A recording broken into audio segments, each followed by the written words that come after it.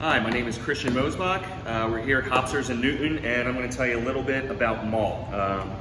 Most of the malt, which is a grain used to make beer, is mostly barley, but you can also use other grains like wheat, oats, rye, etc. So I'm just going to tell you a little bit. Right here, we have some white wheat.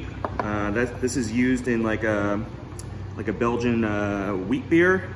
This is also wheat, but this is put between two rollers and crushed flat. What we have here is not a common type of barley, but this is called smoke malt, and it's basically put over burning wood to help it dry. It smells really good. Another type of malt we have, which gives a nice caramel flavor and a nice color, is crystal malt. You use that in a very small percentage, but a little bit goes a long way.